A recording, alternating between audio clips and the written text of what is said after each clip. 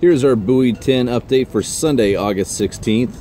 It was a little bit better bite for me today, and what I did is I started up at the bridge on the Washington shoreline and trolled downstream with the ebb from the bridge all the way down to the fort, and I stayed in that 40 to 50 feet of water, and we really didn't see any fish being caught until we got down to about the fort on down to the bottom of the sands. Now that could have been because of the part of the tide we were at, but we started seeing some fish caught, got a double on Chinook, which is always fun.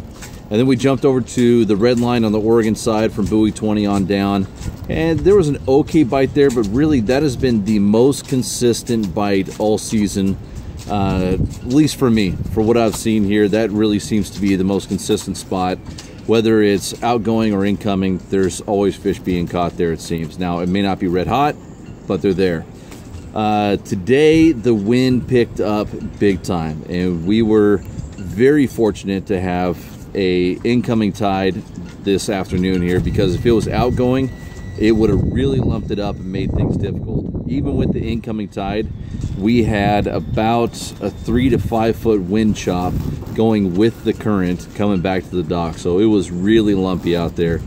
Hopefully that'll lay down a little bit tomorrow, but it's gusting at least 40 right now. It's cooking. When you get white caps here in the marina, it's a windy day. So plan for tomorrow, I'm gonna get started at the same time at 7, and I'm gonna jet upstream. I might start a little bit above the bridge on the Washington side.